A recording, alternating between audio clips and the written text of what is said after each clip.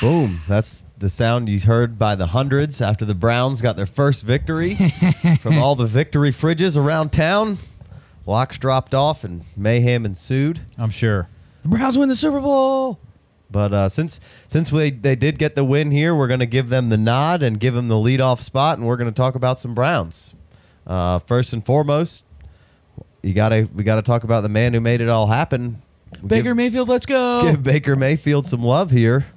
Me and Jay Wayne were pretty much Baker guys. I mean, I'm a Baker guy. I've stamped it, planted a flag, or whatever you want to call it. We had a couple battles on the show with Big Co, who's none of us are necessarily quarterback guys, and it's not something we spend a ton of time talking about on the show and breaking down when we do rookie breakdowns. But we definitely loved Baker Mayfield, and Big Co was not necessarily a huge fan, more of a Lamar Camp Lamar, which that was a house divided in a lot of circles. Sure. I don't know that Big Co is necessarily against Baker Mayfield. No. He was really just pulling for Lamar over Baker And in really, a fantasy and circumstance. really all of that came down to when we were talking about rookies and rookie draft, really where those conversations came in. But Casey's right. There was definitely some, heated battles on the podcast here over those two guys. And of course, as soon as that game was over, I was texting these two guys about, how, although I still really believe that if Lamar Jackson was able to get starts and play a game in the NFL, it's gonna make. Yeah, that's an if because Flacco's playing well. But Flacco's elite again. Right. Well, we'll talk about Lamar later because he hasn't earned any talk right now because he's on the bench. But sure, I'll give you the due real quick of what you were saying on Lamar. We get it. When he gets on the field, there's a good chance because of his rushing ability that there is fantasy point potential is very high, and that was the crux of your argument the whole time. That's all I said. But it does come down to being able to play the position to stay on the field, sure, to continue to be valuable at that position. And immediately you see Baker steps onto the field. There was a tweet, somebody put it up, put the little replay up. The second pass in a row where he gets on the field, completed a pass, gets back on takes another snap, completes another pass. And I think it might have been Higgins just threw his hands up like they scored gave the touchdown signal, but it was for 2 completions in a row. I think it was Warren Sharp said this offense is so thirsty, and he showed that the wide receiver threw his hands up in excitement that they completed 2 passes in a row. Said, shit, we're moving the ball. Right, exactly. And I'm not going to take one shot at Tyrod here about whether or not he's a good quarterback because I like Tyrod. I've measured good quarterbacks by winning NFL games, and Tyrod has done that. Right. But there's no doubt, there's no way you can say that when Baker Mayfield came in there, it wasn't a shot in the arm, it wasn't a kick in the butt on that whole offense, and when it was his poise and his confidence, and it was just the aggressiveness with the football and throwing it in tight windows and throwing it to Jarvis Landry in bunches and Pepper and Callaway.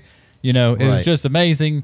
And obviously the tide turned really quick. The momentum started building in that stadium, and you could feel the energy. Sure, you could feel it through the TV. It was amazing. I think everybody watching except for Jets fans were pulling for the Browns to win that game. The announcers were just calling for Mayfield. It was just a very strange scenario where, as everybody basically wanted Baker Mayfield to play. Joe Buck and Troy Aikman said his name a million times like he was playing. Tyrod did what Hugh Jackson thought Tyrod was going to do for the rest of the season and kept him in those first 2 games. And with a kicker, they're 2-0 or 1-0-0-1 or whatever it is. Definitely could have won those 2 games if they had a kicker. And that's what Tyrod does: is not turn the ball over and keeps you in it to win the game. And Hugh Jackson's fighting for his life. He's wants to be the coach of this team, and he saw that as his best opportunity to continue to have this job and be able to. We drafted this guy number 1 in Baker Mayfield and be able to slowly maybe work him in, maybe when you're out of the chase necessarily, but the season's not really over and you can get him some live game action. Just happened to be a lot quicker. As soon as you see this, though, as soon as you see Baker doing this, you got the instant reaction of, well, how come you didn't play him already? Because he obviously has to look good in practice. But you did. Well, and everybody's big deal is that you didn't give him enough run with the ones, or any run with the ones. And you saw him come out in the preseason and play well with some ones. There was still some ones on the field in the preseason when he was playing with them. But then you saw him. And Tyrod came off. He injured his wrist in the third game of that preseason. Yeah, and which is like the big, like basically almost a regular season game as far as preseason goes. And Baker came in, and you saw Baker be a little tight, be a little rattled, and struggled a little bit, and that's to be expected, right? But for the most part, Tyrod looked excellent in the preseason. Tyrod looked great, and he looked pretty good through the first 2 games. Right. I guess what I was starting to say there, what was crazy is at the beginning of that game, it just, whatever the Browns were doing, it just seemed like the Browns wanted Tyrod wanted Tyrod off the field and Baker on the field. Like the blitz and the pressures coming from New York were coming in hot and heavy. Tyrod didn't have a ton of time. When you watch the all-22 footage, it seems like they're running maybe even some longer developing routes and not giving him these quick throws. They didn't run the ball for the first 8 plays with Carlos Hyde, who ended up being the player of the goddamn game. You got a great offensive line. What you did all off season in the preseason was run the ball, smash it. You went right down the field in every preseason game that you came out there and you handed the ball. Y'all boys went right down the field, and you didn't do any of that in this game. There was some blitzes coming, and then for whatever reason, when Baker comes in, all of a sudden the ball came out quick on those first couple of Baker passes, but the blitzes started to slow up a little bit, as if Bowles kind of backed off just a hair. Like every time they run a 3-4, every time there was 5 guys coming off the edge with Tyrod, and all of a sudden there's still some guys coming. I don't know if the offensive line, they huddled up and said, hey, this is what they're doing, and started picking it up, but it did seem that the blitz kind of decreased a little, and that they kind of figured it out. So it was just a strange sequence of events to Baker coming in there, and then like you guys alluded to, like you could just feel the energy when he got in the game of just how the tide was turning immediately upon first completion. Absolutely. Not to take anything away from what Baker did, but I think Tyrod is getting crushed right now, and Hugh's getting crushed right now, but Hugh was doing what he thought was right for this team to try to get them on track moving forward. It's not like Hugh Jackson was coaching the Patriots and ran these boys into the ground. They haven't been good in decades. Right. Yeah. Well, Tyrod was literally getting crushed. I mean, and Baker admitted that in his post-game interview, where he was talking about the Jets were throwing some weird fronts at us and some stunts, and it's like they were either blitzing 5 or they were dropping a defensive end and bringing a safety, like screen got him on a 3rd down safety blitz. He would be the slot corner, but Adams was coming in and getting him on blitzes. They had very, very exotic blitz schedules to start that game, and a lot of trick, like you said, a lot of showing pressure, dropping out, and then bringing heavy pressure from one zone side. Blitz, just like you see offenses start the game with scripts. The Jets defense started that game with scripts. Yeah. And they came at you hot and heavy from all different directions. And it was an ugly game offensively for both sides of the ball to get started. And just Browns got a good defense, but the Jets have a decent defense, and their playmakers were making plays. Right. And it was really, really nasty defense to get started from the Jets. And like Casey said, maybe the offensive line, maybe the Browns kind of huddled up a little bit and was like, okay, if they've came from here, they came from there, let's watch this, let's watch that. But I think most of it was the blitzing from the Jets, a little bit of disrespect for Tyrod's passing, and then when he was holding on to it a little too long. He wasn't helping himself out with that. Casey did a lot of film review, and they were doing a lot of double move, longer play down the longer play development type stuff. And sure, he did underthrow Callaway for a touchdown, and that's Tyrod's fault. But when you've gotten beat up so aggressively in the first, that was the first time he had a clean pocket to throw the ball down the field like that. Yeah. So anyway, the Jets beat him up. And then Baker comes in there. His first possession was 2 minute running down the field, so I can understand the Jets trying to play a little bit of zone or something for a minute just to try to keep from giving up that field goal before halftime. But I think they blitzed him right off, and he threw it right into the blitz, and it looking sharp. Nobody was less than just blown away by Baker's ability to come right off the sidelines in that 2 minute drill and bang, bang, bang down the field. I mean, it was phenomenal. It really was. So I'm giving Baker his due. And when it comes down to fantasy, is just, there's playmakers on this offense. They got a good offensive line, and Baker automatically, jumps right into a potentially startable football fantasy situation. So certainly in two quarterbacks realms, well, he's fired up immediately. Obviously, he's in your starting lineup in a two quarterback situation, and one quarterback 12-man league. You'll be playing some matchups and kind of seeing how he develops here and how he takes uses these playmakers, and then really startability for quarterbacks will come down to how you convert in the red zone. If you're kicking field goals, your quarterback's not going to be great. And he did get lucky. He almost threw a pick in the red zone, but they dropped it. They got a field goal out of it. That was their second field goal of the game. And the game broke their way. It was great to see that. They needed a little bit of luck to kick them over that hump. And they've then had a lot of bad luck to be where they are. Right, but I mean, it's just like the left tackle seemed to be blocking better. Landry was making the spectacular catch when Baker was throwing it to him versus like not quite coming up with it when Tyrod's throwing it to him. Like everybody in that 2-minute offense, he got it smacked out of his hand and they fumbled and his offensive line got it back. You had some things bounce their way. Before I closed shop on Tyrod a little bit, I just questioned the play calling a little bit to start that game and what they were doing. They didn't run the ball at all. Then Carlos Hyde was awesome for the rest of the game. He had like 6 carries in the first half. He had ended with 23. Yeah. And then you run a flea flicker before you've even established a run at all. Right. And it was just like, I don't know what He you almost got it sacked was almost on like you were setting up my man to fail and just to put like Todd Haley was like, all right, let's get Tyrod out of here. Yeah. I can start running my offense now. I think it was DP that was like, Todd Haley must have went up to, he diagnosed Tyrod with a concussion. Right. He was like, buddy, you got a concussion. Right. Well, all right. So anyway, the rest of the offense is unlocked. For sure. Right? This was definitely. Well, real quick before we get off Baker, obviously the comeback win was impressive, and the accuracy that you saw, the resolve, the quick decision-making, diagnosing the defense pre-snap, scrambling around, keeping plays alive, making throws on the run, converting. The Russell Wilson-esque escapability, and not really looking to run, but able to run to keep things alive. Right. Converting first down after first down. Like, all these things that he did were great, but I think that the thing that almost impressed me more than all of that was his post-game interview. He's just like as humble as can be. I mean, the first thing is he mentions the crowd and how happy he is for the city of Cleveland to get this win and get this monkey off their back. Then they go into like the pressure and stuff, and he talks about Tyrod and how you never want to come into a game like that. You don't want to win the job like this. Right, when your captain gets concussed. Right. That's not what win the job like this. I did like the fact that he called him his captain. Right. That was cool.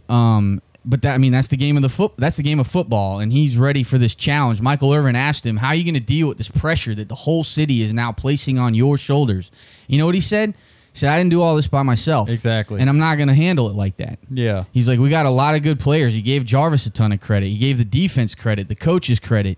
He's just a class act. The NFL Network baked him a fucking cake.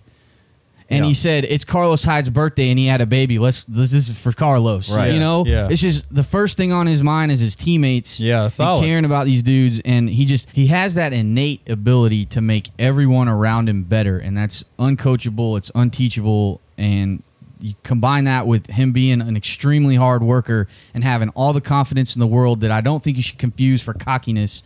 And I'm just super excited about Baker Mayfield and the whole Browns' future. You can confuse it for cockiness. Some people aren't as good as hiding it as others. Most human beings who play a sport at that level are fairly cocky human beings. Some people are just better at hiding it and fronting in front of people. But you need that swagger like he has to play this position. Like, especially with these younger guys playing this game in this locker room. Like, they are going to respect that. They're going to latch onto that. Like, these Browns they love what Baker Mayfield is bringing to the equation. And they know he has their Yeah, back. Right. Not everybody's Tim Duncan. Right. Okay. And you know what? And behind closed doors, Tim Duncan's probably like, I'm the best goddamn center that ever played this fucking game.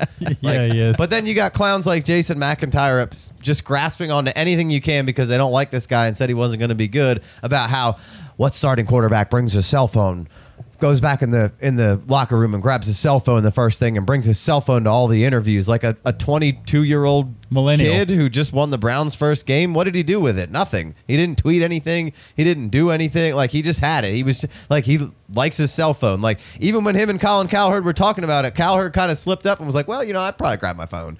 And like, he was like, he was kind of agreeing with what McIntyre was saying, and he was like, really? That's what he did? Really?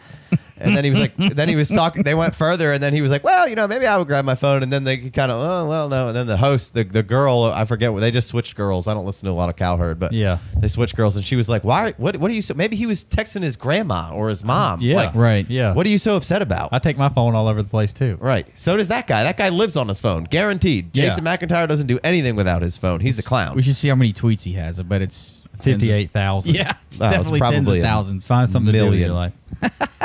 Anyhow, let's get into the achievement unlocked with the rest of these Browns here, which would be an offense. Carlos Hyde, first and foremost, a player in this offense who saw in the second half reaping the benefits of what Baker Mayfield was bringing to the table. Obviously, 23 carries for 96 yards and 2 touchdowns. He had a catch with Tyrod, and then he had a catch with Baker, I believe. How many runs did he have in the first half? I believe it was 6. Right. And none of those, there was like 3 series before they even gave him the ball. They started on the 6 on one of those series. He busted off a 22-yard run, followed by a 5 and a 3-yard run. Then on third down, they decided to pass it again, and they got sacked for the loss of 6 yards. So Baker comes in, and all of a sudden this game plan switches up a little bit.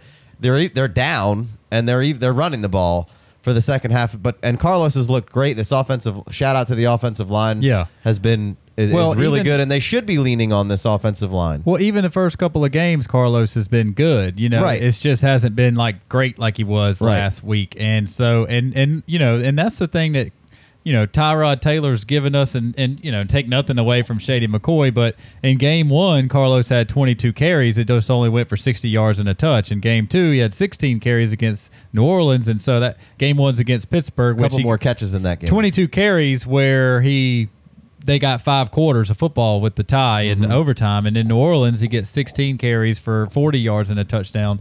And so neither one, Steelers nor Saints have, been knocking down anybody defensively this year.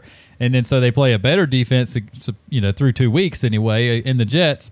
Second half, Baker Mayfield comes in there. The whole thing opens up, which is kind of, obviously it's fantastic for everybody involved offensively, but you would – the way Tyrod Taylor and the mobile quarterback and the you would think it's a little counterintuitive. Yeah, you would think it necessarily wouldn't jump up like that, but it did. And maybe we kind of touched on it before. Back people up a little bit. Maybe now they're worried about a pass. Back them up. They're worried about a pass. The offensive line's excited because they're getting first down. Again, I'm not going to knock Tyrod, but just the difference between. It seemed like back to the point. It did seem like the offensive line was blocking a little better. Everybody, Baker Mayfield was out there. Well, the offensive line was blocking better. The wide receivers were running crisper routes. They were catching anything to come close to them. It's just like the whole shot in the arm that happened when Baker came in there, and Carlos was one of those guys. Of course, birthday boy, had a kid same night, all that good stuff. Destined to have a great game. Destined to have a great game. Right. And he came through for us. And so going forward,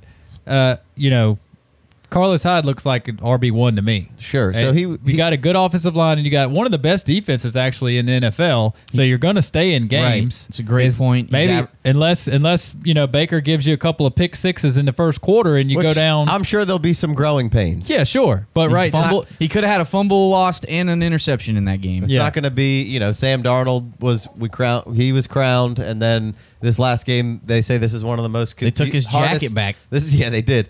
They said, "Give me that gold jacket back." Yeah, this is one of the harder defenses to play against, especially on a they. And it was a short week, Thursday night on the road. They confused Drew Brees in Drew Brees' dome, right? And then everyone kind of said Darnold was going to struggle in this game, and he did. He did. So the question for me is Hyde was kind of one of those guys that was drafted. I'm not going to say no man's land in the draft, but.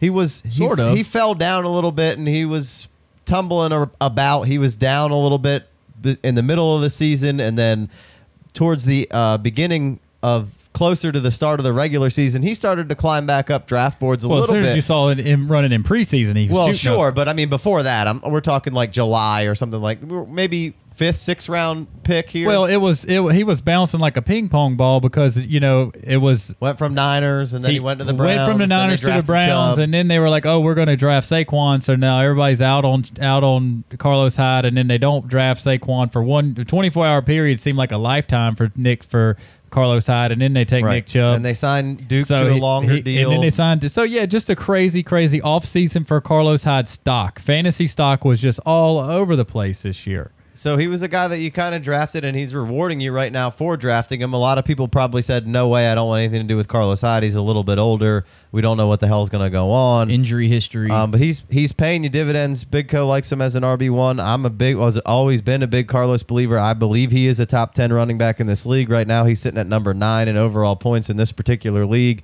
He's averaging 16 points a game. He's had 13, 12, and then 24, obviously bolstering that average up a little bit, but you would think that there's more 15 to 16 plus games coming than the 12 point a game on the way. So he's a guy that maybe you're not, if you drafted him last year in the startup, you're not super invested in. Like you didn't have to pay a ton for him. He was kind of like, yeah, he stayed around basically long enough for you to say, I could roll the dice on Carlos Hyde here. And maybe he'll pay dividends. What do you do with him right now? Like, let's say you're 0-3 for, let's just use as an example. Or I guess you could really have any record per se. But are you looking to get rid of Carlos Hyde? Do you trust Carlos Hyde for the rest of the year? And then moving forward next year, he's obviously probably not going to be a Brown. He has an out of this contract, and then he's a free agent moving into his 28, 29-year-old season. He's 27 right now, just had his birthday, so just turned 27. So he'll be 28 moving into the next season. So I believe that there's a solid 2 good years of Carlos Hyde left, as long as he stays healthy. He just turned 27? Yep. Wow, I thought he just turned 28. I know, right? Roll back the clock, Carlos Hyde. Right. So I believe in him. You're part of your. I believe in him for the rest of the year. Sure. For sure. Mm-hmm. And then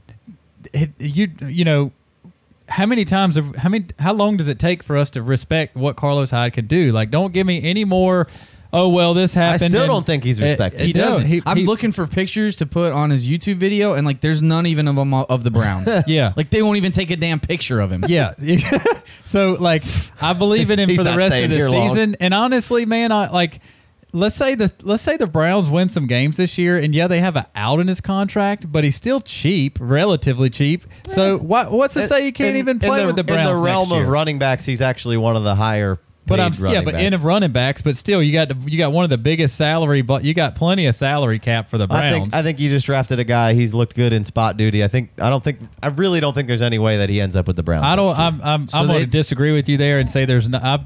I don't have any percentages or ratios. I'm just not going to buy into. Well, he's got out in his contract. I got 25. I got 25 that he's not a Brown next year.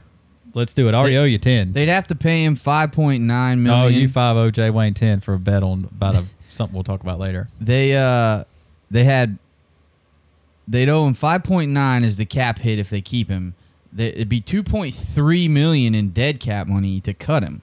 So maybe that's enough of incentive to not cut him. But all right. So pay him double that. Next year, if he's not a Brown, he's on a team that would have just signed him and that wants him. Obviously, and the Browns wanted him this year. Is basically that's kind of where I'm heading. You got a 28-year-old player, 27 right now as of last week, but moving towards next season, he'd basically be 28. So, and if he stays healthy, he looks like he was a RB1 last year. If he stays healthy this year with what's going on in the Browns and that offensive line and Baker opening things up, and you just saw him get 102 touches, there's no reason that with the lack of running backs past 5 or 6 of them in the league that are actually scoring points right now, there's no reason he can't stay healthy and be an RB1 this year. I'm not saying he's going to be a top 5, but there's no reason he can't be 10 to 15. If he stayed healthy, he's usually a top 12 player. My point exactly. So I've been preaching this forever.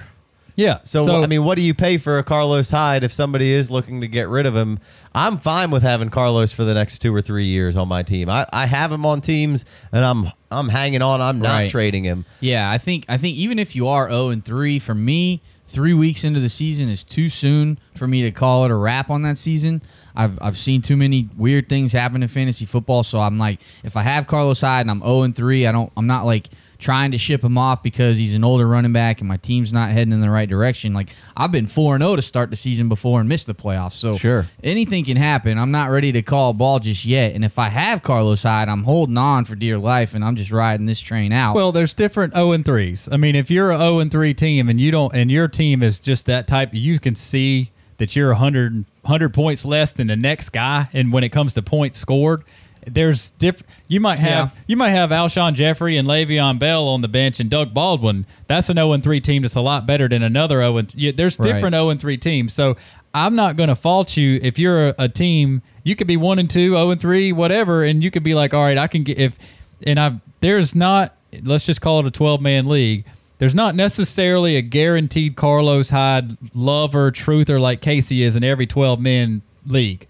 But if there's a Casey Myers, I call it respecter. I hate truther. All right, if there's a full all the way, just respect the hell out of a guy, and in your league that respects Carlos Hyde before this season, during this season, and after this season, and you can get a haul for him. I can't blame you for trading him, but this is right. This production's here to stay, and if so there's no reason to trade him unless you're getting something very, very, very solid for him. Right. Like, so back to Casey's question, which I didn't answer it either here. So he said, "What would you give up to get him?" And that would similarly go with, "What would you be accepting to trade him?" Let's put it this way: like, I wouldn't take a first-round pick from a guy who's got a studded-out team that's obviously, and I will say that I'm going to take a lot of stock out of saying, oh, well, you've got a bad team, so you're going to have an early first rounder. You got a good team, so you're going to have a late first rounder, because right now Casey and I have the best team in the league, and we're 0-3,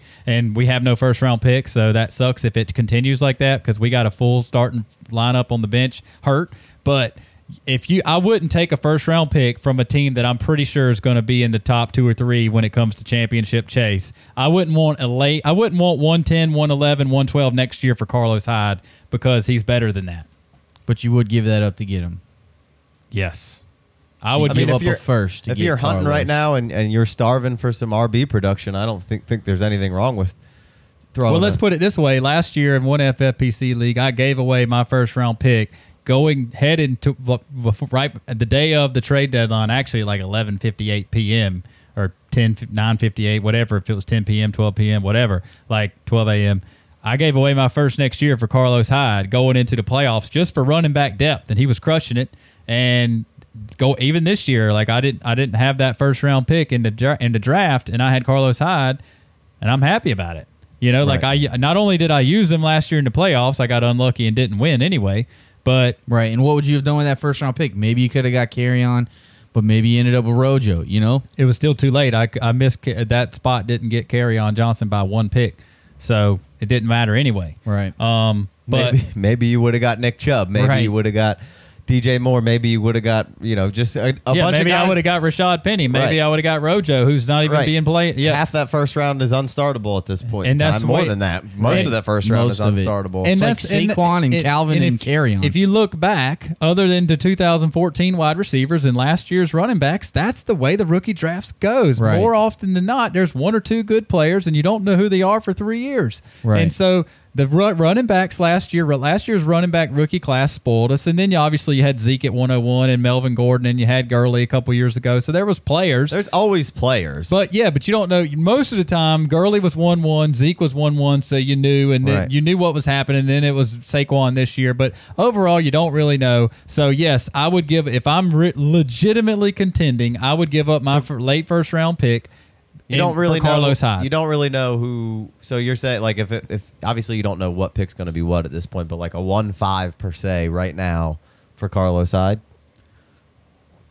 If I think that's sure. If I think I'm chasing the championship, not if I'm floundering around and I may or may not make the playoffs. Right. Because that's the difference. Well, right now I think I have a good team in this league, but David Johnson's killing me. Right now. Yep. Not killing me. Like he's killing me because he's not scoring 2 players worth of points. Yeah. And I got Carlos Hyde who's holding me down in that second running back spot, and like I don't want to sell Carlos Hyde. Exactly. Like I'm just hoping that I got good receivers. I got Devontae Adams and Mike Evans and Marvin Jones, and Doug Baldwin's hurt right now, and then a bunch of secondary pretty good receivers that most people will want on their teams. My running backs are hurting a little bit, and I'm 1-2.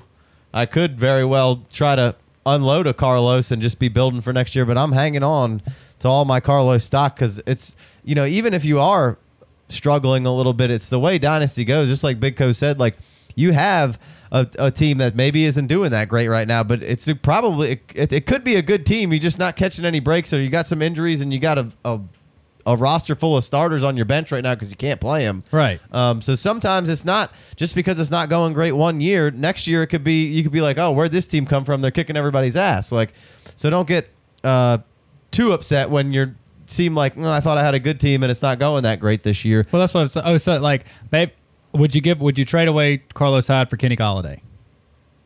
Somebody who's almost ungettable at this point. You know, like to move Carlos Hyde, you would have to get an absolute asset. You don't move Carlos Hyde for Kenny Galladay's 25. Yeah. Yeah, but 25 and wide receiver years is like he's teenager, you know. So, but that's what I'm saying. But an asset who's ascending. But no, I wouldn't. If because the running back position is just it's too hard to find. One thing's constant: if Carlos is healthy, he's in that upper echelon of running backs. Yeah, there you go. There you go. The moral of the story with Carlos Hyde is the 49ers should have never let this guy go. He should still be the guy over there. And we're buying, not selling Carlos Hyde. Absolutely. All right, let's take a quick break. We'll be back faster than Troy Aikman can say Baker Mayfield. Well, let's pick up with another Browns running back. It's all Browns all day today. Let's go with Nick Chubb. We haven't seen a lot of him. What I have seen, I liked. He looks good.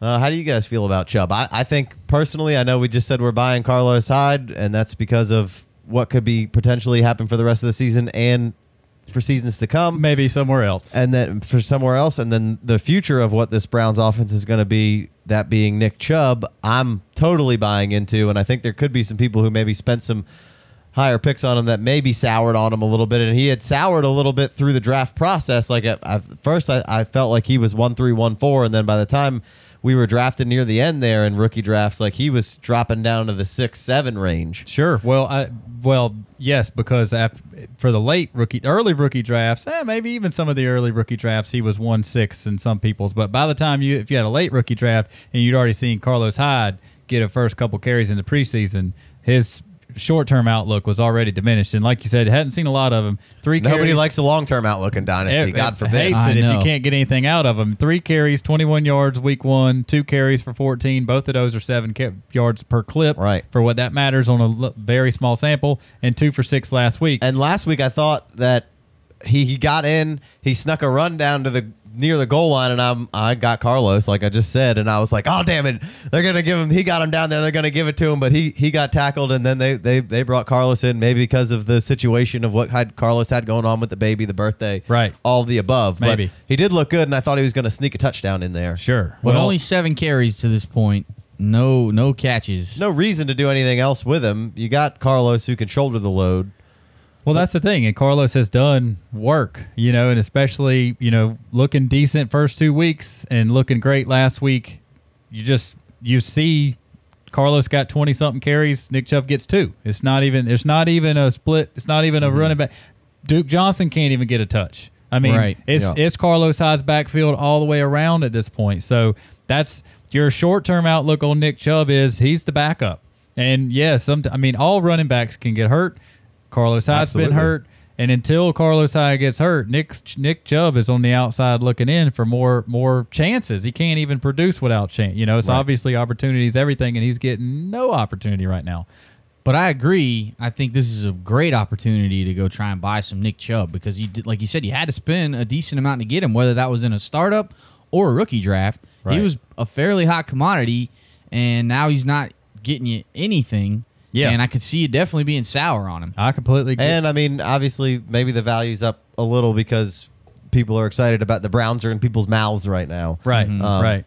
Obviously, you could have probably got them for even cheaper last week. I disagree with that just because how good Hyde looked. Yeah, you know, maybe Fair I don't enough. Think he's. Yes, the Browns are on. Yes, Baker Mayfield, the Browns, they're everywhere right now. But just because how good Carlos Hyde looks, I think it further cements the next week until further notice with no Carlos Hyde injury. I think Nick Chubb is doing minimal. So and I referenced Nick Chubb in a dynasty trade I made last week on the Patreon side of the show, and we'll revisit that trade on Patreon. So go find us on Patreon to catch up with us. Get us that $5 holler. Tell us what you did. I can't do it. Can't do it in public. I'm keeping my personal trades on the Patreon side of things. Keeping it in the family. Keeping it in the family. All right. Well, Patreon.com/LeBron the FF Dynasty. Fair enough. But I do think that people want the payoff now, so people are willing to trade maybe Chubb for somebody who's playing now and get them points for now. For me personally, like, I know I just sent over Sony Michel for Nick Chubb. I had a third worked in there just to see if I could get the third for Sony. I'm the Sony owner trying to get Chubb. I've been a Chubb guy. I had Chubb above Sony. There's nothing wrong with Sony. Obviously, it hasn't been great for him in the first couple games for the Patriots. Nothing to be like, oh my God, nothing to get the Sony motors churning. He hasn't looked as electric as he did in college. That knee, I think, is probably still hindering him. He dropped a couple passes out of the backfield. The passing game is what has you a little down, but he was never really so much of a passing guy. He's looked great running the ball for the most part. I think he's been carrying guys and creating yards as the yards created. He's grinding it out. Right. I think he's looked good. I don't have any problem with him. And now you got Burkhead on IR. So, there's probably going to be more and more Sony, and then this offense, the Patriots offense will continue to grow as the season goes on, as we always see. Plus, you've added Gordon, you'll get Edelman back, yada, yada, yada. For me personally, I've always valued Chubb more than Sony. So currently there's a trade sitting on somebody's desk for Sony and a third, or Sony for Chubb and a third. Yeah.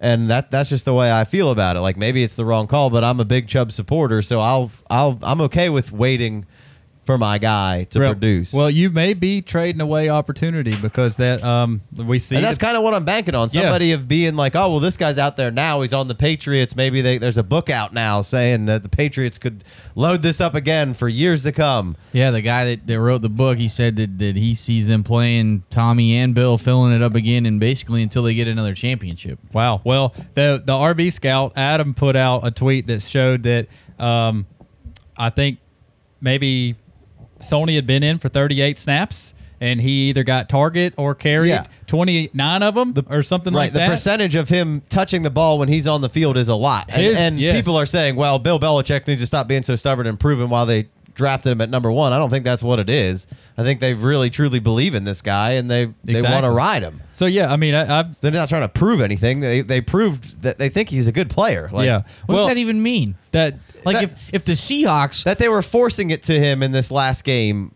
as opposed to maybe giving other people shots of doing things because... Who's going to run the ball for them? Jeremy Hill's on IR. Burkhead banged up his neck. That's the dumbest thing I've ever heard. Right. Well, it's not me. I know. I'm not saying. I'm just whoever this is. And tons of people. All trades are circumstantial, and where you're trying to trade away Sony for Chubb, you got plenty of running backs. I do. You don't even need Sony. You don't need Sony's production. I don't. I got Mark Ingram coming back, 3 to 10, which is another reason to. If Sony picks up and takes off in the next 3 weeks, you might look like the bad end of that trade if you get it done. Right. But you don't even need you're not even close to needing to start Sony because of the way you have your team built. So if you're prepared to do that trade in, I think it's a fair trade for both sides. Right. And I mean, that's kind of what I'm banking on, is that somebody maybe even valued Sony more than Chubb. This was a startup and it was an auction, so they probably were about the same price. Yeah. And I ended up buying Sony Michel. I had Chubb for a while. This guy outbid me. Yep. So that's just a case that I have right now. If I'm trying to go get Chubb, I'm trying to trade in Sony just because I believe in what Chubb has. So I'm putting my money where my mouth is with the Chubb. I'm going to buy all the Chubb. Money, mouth, and Chubb. Those things hilarious. All go together. That's a hilarious sentence. So you want to? I got no words. So we're gonna move on. I plead the fifth about the Chubb, but no, I mean, I'm fine with that. You're a Chubb guy. You've liked him more than Sony. Since I've covered Sony and Chubb, I haven't been able to decide which one I like more. So it's a fair trade depending on who you like. I mean, so I'm all about. I guess, but I'd be going to buy Chubb. I'm all in on that. Trying to get as much Chubb as I can in every league that I'm in where I don't have any Chubb. I've been sending out offers just to see what could happen. Well, that's the thing about the Chubb situation. If you're a buyer, you need to understand that you may be buying for next year without a Carlos Hyde injury because he's getting nothing right now. Right. And I'm okay with that. And they have Duke Johnson, who they're not utilizing. Sure. And so you may be buying for straight up 12-month hold. Absolutely.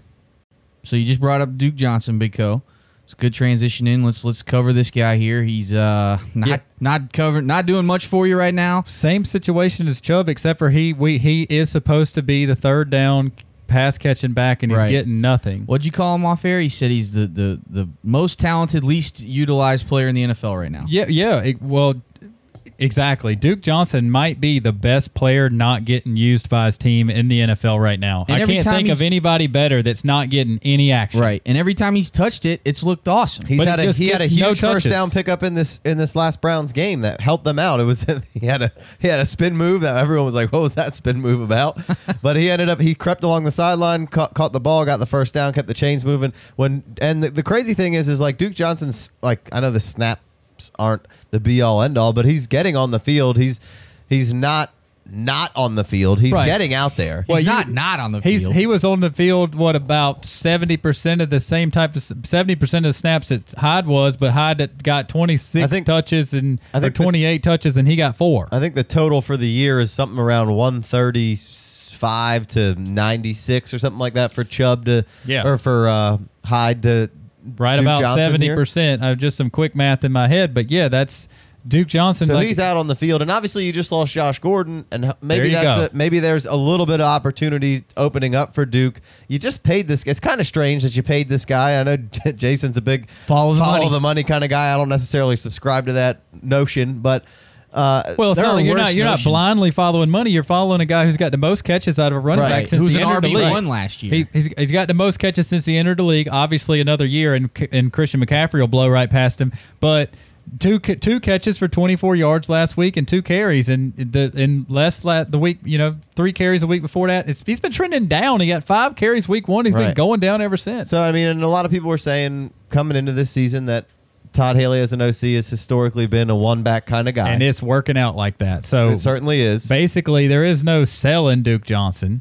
Absolutely not. If you have Duke Johnson... Couldn't even sell him in the offseason before any of this happened. You couldn't sell him while he was still considered good. Right. So basically, Duke Johnson has to be a buy because I don't know what he could cost you. This is a next year buy. But the biggest problem is because right before he got that extension, it was like, look, where everybody was looking for the next Jerick McKinnon.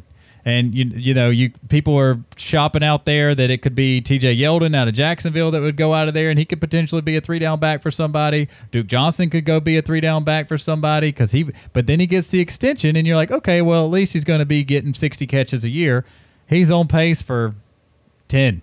Right. You know what I mean? More than that, but 30. 30's a big drop down from 70. Sure. And a back-end RB1 last year to somebody that's not even flex-worthy now is just a terrible turn for Duke Johnson. Terrible turn. So you got to be able to – in a short bench league, I don't know how you can buy him because he's going to clog you. Yeah. And because of the way they've handled the Carlos Hyde situation, if Carlos Hyde was to go down, you don't know if Nick Chubb comes in there and grabs that. Well, right. And then moving on to next season, that's essentially what I would be going after to buy Duke Johnson for, because I do believe he's a really good player, and maybe they end up trading him or something in the offseason, something along those lines. But like, are you thinking even if Carlos leaves, does Chubb just slide right in and then Duke's just put on the back burner again because of the Todd Haley is a guy who has typically used one back in a system, and you're seeing that right now, and maybe this just carries right over to the Nick Chubb era. So those are great points about Todd Haley and how he used Le'Veon Bell. Obviously, Le'Veon Bell was the man. Yeah. Why wouldn't you use him all the time? I don't know. I don't think that Chubb is quite the receiver that Hyde is. Not that Hyde's getting a ton of receiving work. None of these running backs are catching a bunch of balls in this offense for whatever reason. You already got Jarvis catching all your running back time. Yeah. Right. Although his ADOT is increasing. I'd be down to go buy Duke Johnson. I'll say this in his defense. I can't find it anywhere on RotoWorld or on like other websites to give you injury information. But I remember in watching Hard Knocks that Todd Haley was upset with like Hugh Jackson because Duke Johnson wasn't practicing because he was dealing with some sort of injury. I want to say it was like a hamstring or something. But they were holding him out of practice in training camp.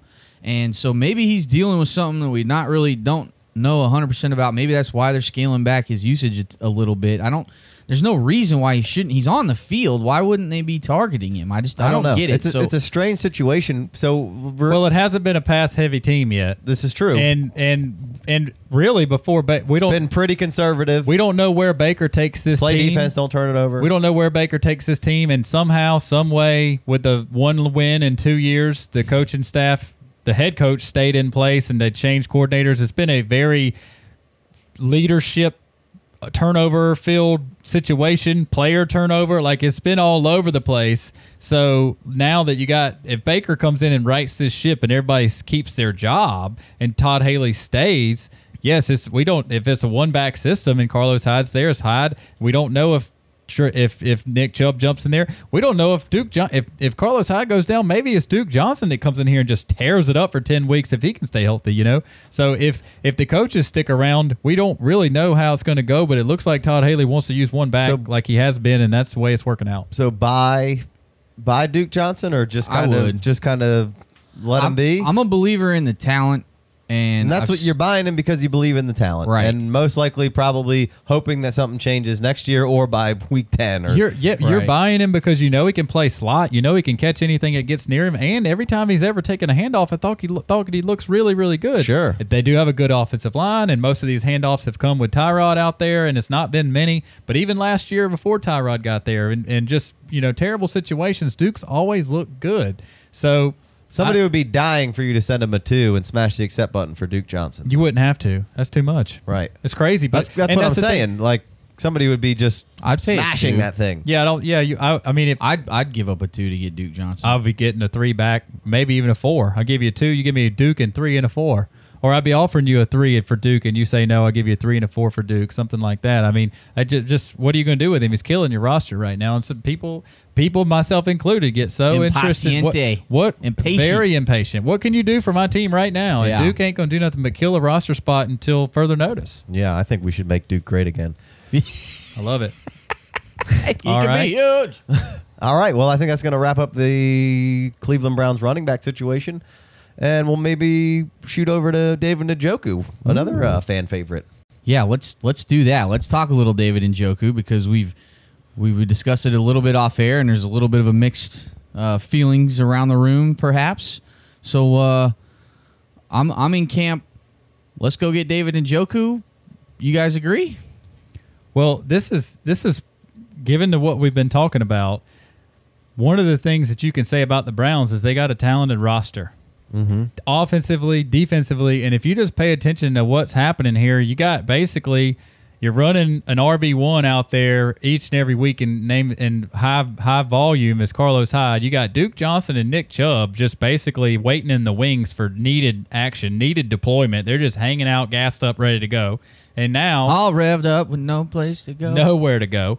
And now you got David Njoku over here, who's again, the dude is 22 years old, just turned 22 a couple months ago. He's an athletic freak. He had really good flashes on limited opportunity last year, and then he goes and explodes in the preseason. I think he caught 20 balls and 4 touchdowns last year, maybe. Okay. Something like that. Ridiculous.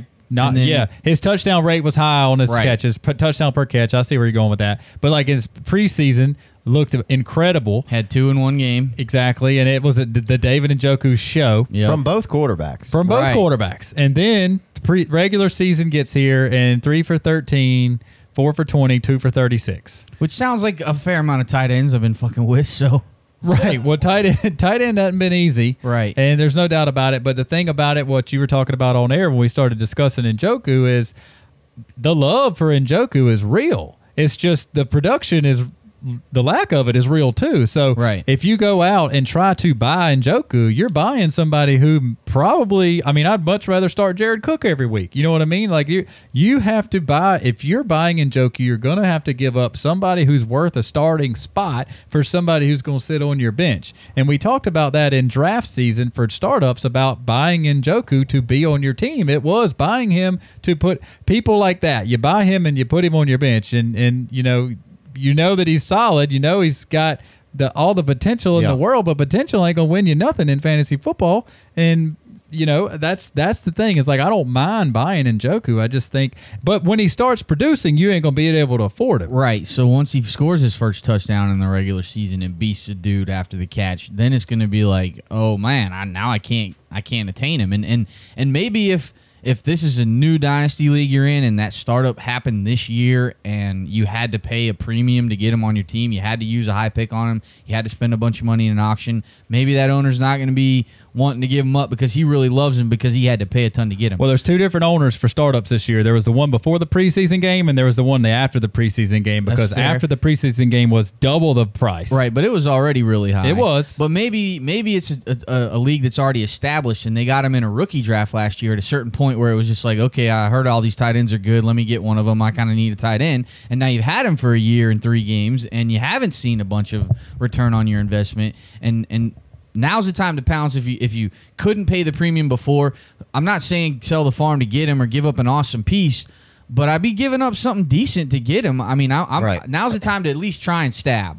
Right. So there's some things working in your favor for Njoku, mostly all being Baker Mayfield. Right. And where Baker Mayfield likes to attack on the field and who Baker Mayfield likes to throw to. Mark Andrews is a product of Baker Mayfield. I'm not saying that obviously he didn't make Mark Andrews. Mark Andrews is his own guy, but Baker Mayfield made him in Madden. definitely elevated Mark Andrews' stock some, and Mark Andrews is paying dividends to the Ravens right now. I think he's a good player as well. Right. But Baker loves to hit that slot, loves to have an athletic wide receiver or tight end kind of playing the wide receiver position.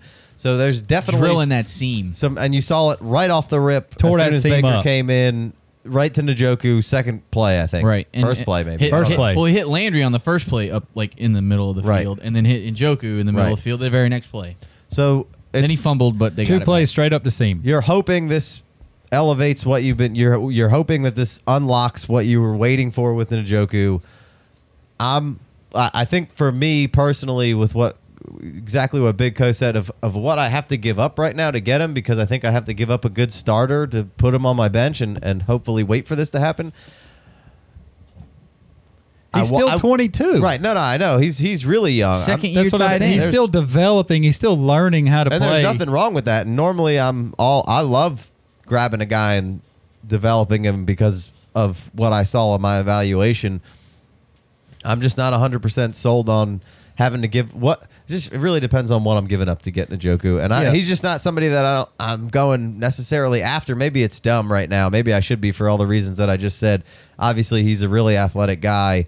Awesome dude off the field. Well, here's hard worker. Exactly. Well, here's the deal. If you, like Jason Smart as said, shit. if you got Njoku in the rookie draft last year, and it was like maybe he was the last tight end taken and not the first one. Right, somewhere in the second round. If you just took him because he was the last of one of those tight ends that you're quote unquote supposed to take, right, then maybe he's gettable. But if that owner got him this year, then he paid. Then he wanted David Njoku. Right. Like you're not going to pry David Njoku away for anything less than high retail value from anybody that purchased him going into this year, because they paid the David Njoku price for somebody that wasn't even startable. And obviously after the first week of the preseason you thought he was going to be startable, but then life hits you in the face and you're like, oh, preseason and regular season, 2 different things. Right. And defensive schemes, players playing, a lot of different factors. But I mean, I just want to come on here and say on record that I feel a David Njoku explosion coming very soon, and after that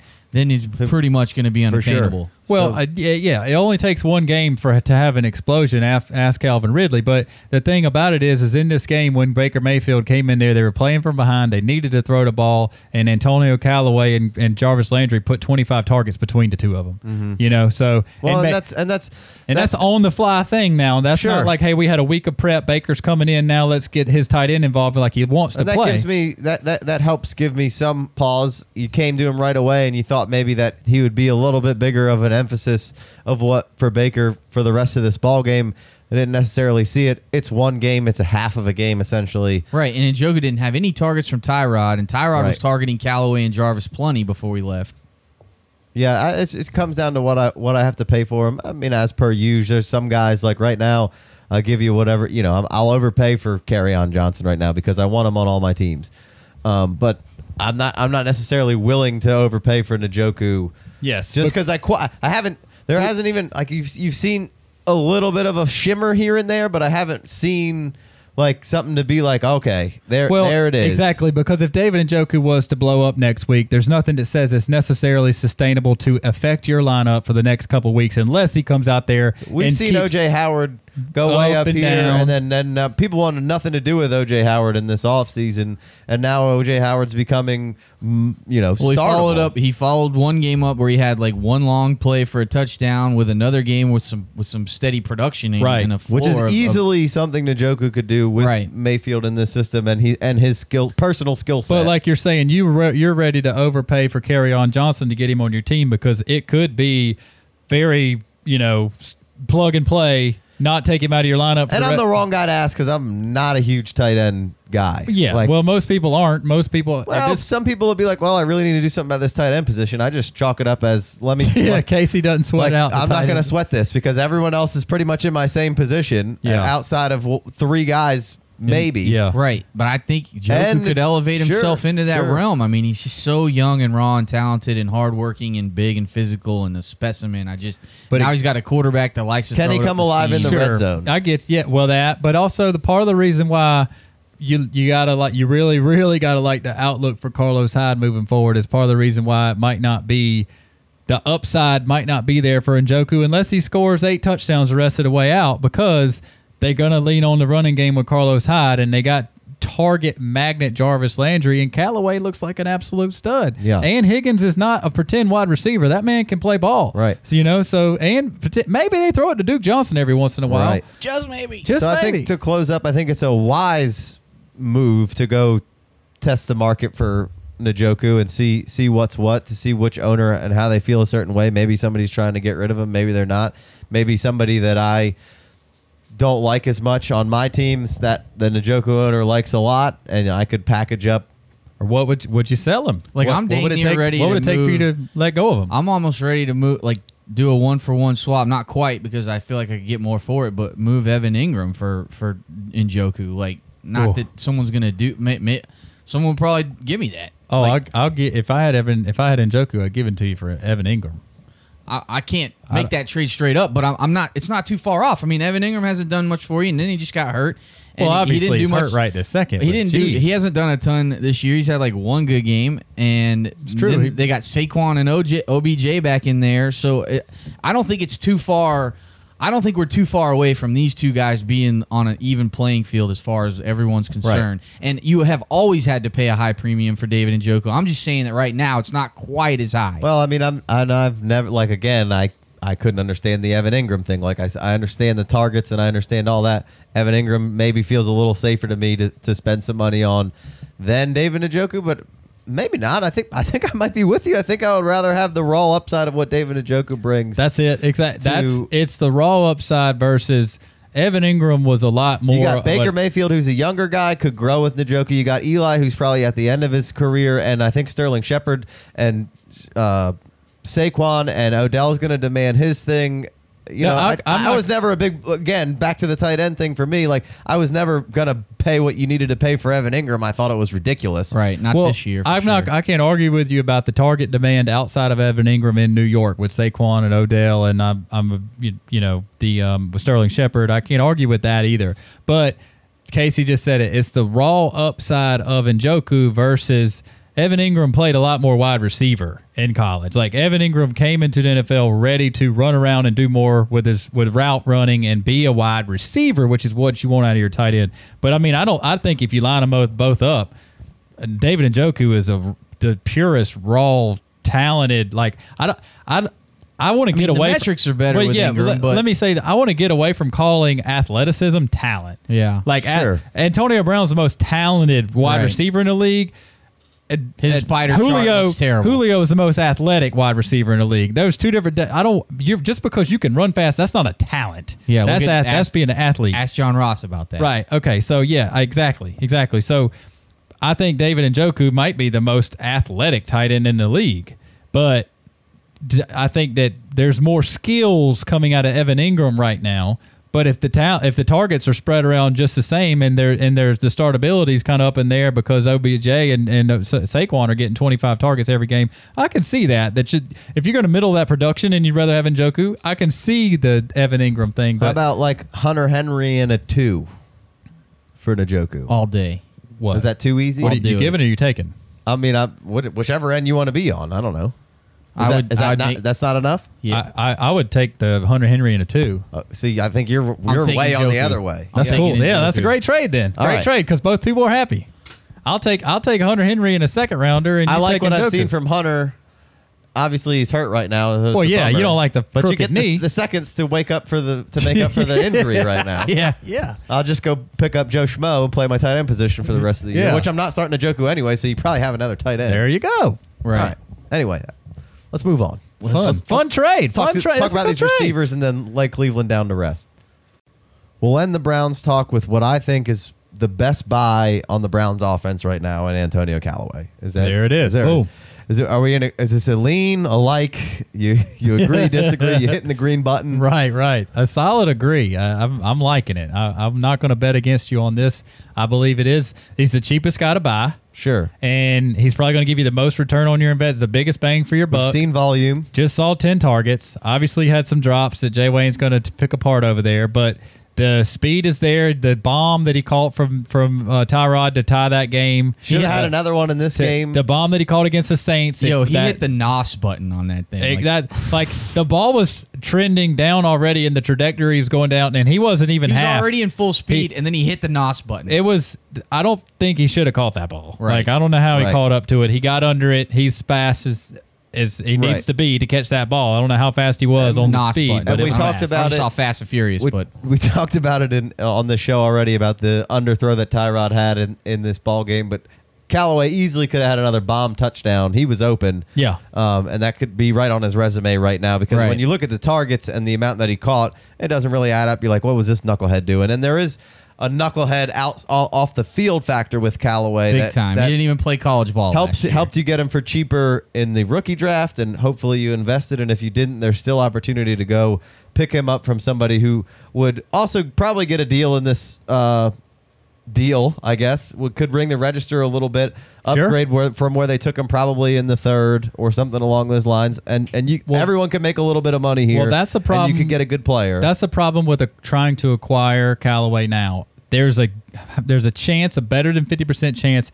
he's in a sharp person's hands because he was to come out of the rookie draft, or the startup to be the guy that took Callaway. You're probably somebody took him. I think he's in one of two guys' hands. I think he's in a smart guy's hands or a guy who had no business drafting him. He just read some stuff and was like, well, people were touting Callaway as a potential guy who could have been the first receiver in this, because the worst guy in our home league right now has Antonio Callaway. There's no way he knows anything about Antonio Callaway. And he was like the last legitimate good player to take in the second round. It like really fell off after Callaway and Kane and Traquan. I think more than likely there was a lot of buzz out there for people who didn't know anything to pick up on. Okay, call it 50%. You got a half a chance of him being in the sharp guy's hands. Let's say he's in Casey's hands, and you understand that a 4 for 20 receiving line against the Jets is he's in my hands a lot right now. A lot better than what it looks like. Right. But that other league where he's in the dumbest guy we got, the worst team in the league, in the home league, has got Callaway, and he sees 4 for 20. He has no idea that could have easily been 7 for 100 and a touch or 130 and a touch. You know what I mean? Yeah. So if the right person has Callaway, it's going to cost you a lot more than you think it would to get him. But if the right person has Callaway and they're like, I don't know, I just play fantasy football because my friends play, I don't know what I'm doing, then go for it. I think grabbing Callaway now is a really good spot, because I think when they go to Oakland this week, I think it's game on. Well, he's already shown the reason why people were saying that this guy could have been a first round talent if he wasn't a knucklehead off the field, because you put him in press man, he's beating you. He's got to move to beat you off that. You can't keep up with him. He's got a nice little cut up off the line. He'll hand swap you out of there, and he's off like that ball that he dropped on the sideline that he made it. He actually ran a really nice route for it. Troy Aikman alluded to it. He gave his quarterback a spot to put the ball, and he dropped it, which was a terrible drop. But it was like he was trying to field a punt and save it from going in the end zone. He caught it and then threw it back in bounds. No, I don't want this. No, Bo, that's a catch. You got to hold on to that on the sideline. Of course, Baker came back and got the first down on that play after that. But I think he's displayed everything you want to see from the receiver end of it, outside of maybe a couple of drops here or there. He's got the speed, he's got the talent, he's got the wherewithal, the route running ability, all of those things. He can beat any coverage you throw at him. He's too fast. Right. He's hit the nos. He's too fast, too furious. He's got an aggressive quarterback to throw him the ball now. Right. And what are you going to double Antonio Callaway? No. Yeah. And like that play where we were talking about it, he didn't even need to hand swipe that guy because the quick twitchedness is so for real that he didn't even have to get touched. He took a couple of jabs off the line and took off. It was so couldn't even fast. get his hands on him because the guy had to bail and turn around. And like you said, he gave his quarterback room on who was the DB D-back covering him. Yeah. And like you said, it was a good route. Tremaine Johnson? Was he covering him? I don't know if it was Tremaine. I don't remember. But like you said, he was eating him. He gave his quarterback room on that sideline to make that throw, and he didn't run it too close to the edge. And you see him, he's getting behind defenders with ease. Yeah. It's just sick. But for as much as you've seen all the flashes, the long touchdowns, he could have had so much more, and that's what I think is making him affordable right now. Like on that ball to Tyrod early in the game when Tyrod underthrew him, could he have come back to the ball? Probably so. Could he have drawn a pass interference? Could he have gone up and tried to high point the ball and actually catch it rather than just try? Well, there was another deep ball in the end zone, closer to the end zone. He had 2 deep balls in that game. There was another deep ball closer to the end zone that he probably could have, that they didn't call pass interference, that they thought maybe was pass interference. He probably could have gotten pass interference if he would have came back to that ball a little harder. And that ball was even more off target than the first one. And then he's had some drops, and it's like it's awesome for the Browns because he's blown up and shown a lot, but there's still a bunch of stuff on tape for them to be like to keep him grounded and to keep him learning. And he's got a good support system. Like Todd Haley has made Jarvis Landry take him under his wing, and then on Hard Knocks you saw him like the two of them just watching film together. Callaway's got Antonio Brown on the voice chat, and he's got Antonio in his ear talking to him, which I don't know if that's necessarily good or bad, but he's got some good influence, I think, around him. And you know, he is one more mess up from getting a solid suspension. He's probably going to get suspended. One looming. Because he got arrested for possession of marijuana. Well, let's just. But they didn't cut him. They stuck with him. They traded Josh Gordon, and now he's in this role, and he could have exploded even more. You got to let one of your boys be the weed guy. Yeah. Quit. You stop being the weed guy. Let get a patsy. But you can't have 2 weed guys. They traded one of them away. Right. No, if you're a Callaway. She's your own mic. I think there? I turned my mic off. Big Tony reality'd himself. Yeah, right. I just gave myself 30 seconds. Casey's saying if you're Callaway, you got to let somebody else take care of your weed. You need your boy to be your weed guy. Right, you can't be driving with it. Right. No. What are you doing? Just being cocky. Let him follow behind you. Being cocky. Being cocky. Going to the same party. Just give it a second. Right. Jeez. Anyway, I think that's going to wrap up our Browns talk of. Well, real quick, Jarvis. I mean, he's been playing. He's been playing Jarvis well. Landry. Who's that? But he's still probably cheaper than he should be. Maybe you could go acquire Jarvis still before it's too late. Well, you're not getting Jarvis off of any of my teams. I got him on a couple teams, and no way, man. He's unapproachable. But I mean, 2 things: you go buy Jarvis if you can. Same thing if he's just on a guy's team who doesn't understand that now Baker's going to throw him the ball early and often, or. Maybe you got Jarvis and you package Jarvis into, you add something with Jarvis and try to come away with Michael Thomas or something. But, there's no selling Jarvis. No, Josh Gordon's out of there. Everything just got, and Baker Mayfield's in. Everything just got better for Jarvis, and he already wasn't bad with the 2 Tyrod games. He comes in, has a 20-pointer with Baker. Like, there's nothing to not like about what's going on with him. Some smart people like Jacob Rickroad we're saying that he's going to be Todd Haley's AB, and it's shaping up that way kind of already. But there is still those people out there who do not like Antonio or who do not like Jarvis Landry and will spit whatever they can out there to say that this guy isn't any good at football. And some people listen to those people blindly. So there is probably still some value to be had on Jarvis Landry out there somewhere. Somewhere, exactly. At this point, I would say it's probably 20% of the Jarvis Landry shares are obtainable for a fair price. I think that most likely those people that blindly had Jarvis Landry probably called offers from him sometime in the recent past and maybe sold already, and the sharp guys have Jarvis. But most likely Jarvis Landry's on one of the top 3 player type guys in the league. Your time to buy is when he got traded to the Browns. Yes. So still not too late, perhaps. Agreed. But we don't want to get too caught up in Jarvis. He's Just great. Throwing that out there. If you have an opportunity to buy and you don't think it's outrageous, buy. If you got an opportunity to buy, then shoot us on the $5 holler. Find us over there at the Patreon and give us your question about it. Show us your lineup. Tell us what you're working with. Tell us what you think we can get him. And maybe you think you're on the verge of a deal and the guy just says, oh, well, it's a good deal, but I'm going to have to pass. Come over there on Patreon. Shoot us some good details, and we'll figure out how to get him on your team for you. All right. Well, speaking of Patreon, we were going to get into a little buy, sell, hold here, but we're out of time on this free show. No, Browns say it just ain't ate it so. up. Say it Browns ain't ate it so. up. They deserved it. Yeah, they deserved it. It was awesome. Whole show on the Browns. They did deserve it, but what we got, the buy, sell, hold list is awesome this week. The guys that we have to talk about, the buy, sell, hold, the first couple weeks have been killing it on YouTube. Everybody's checking that out. So make sure you go over to Patreon and check us out for this buy, sell, hold. And we got some Chris Carson, Geronimo Allison, Tyler Boyd, and it keeps going on. Adrian Peterson. I mean, we got some real big time names to talk about over What here. do you do with all these guys? We're also going to get into some Lions. Little Kenny Galladay. We'll carry on Johnson. Wait, what was that? Carry on Johnson. Oh, yeah. He We got looks some- primed and ready to roll. We got some listener questions we're going to get to. Bunch of trades that we do with the listeners of, hey, should I do this? Hey, should I do that? Using us as their buddy system of saying, hey, Right. you know, let me bounce this off of you guys. We have each other to kind of do that, and this is kind of how we started the whole show is like, hey, you know, we have each other to talk to this all about, and we exhaust each other and our wives of talking to each other on the phone, so we decided to start a podcast and do it on air and let you guys listen to it. So what we're trying to do with the Patreon side of things is, you know, be that set of buddies that you can listen to. Maybe you don't want to talk to your buddies because they're in the same league with you. There and you you go. want some help with a trade. Somebody just sent us their whole roster and said, hey, should I panic?